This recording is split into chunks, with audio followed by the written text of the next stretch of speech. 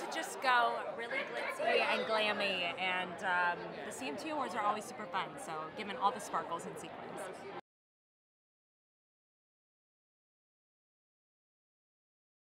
I am so grateful to the CMTs. My first award was Breakthrough Video of the Year, and just to think that this is my first performance all on my own. I've had a lot of success with duets, but it's time for me to be by myself, so I'm really excited.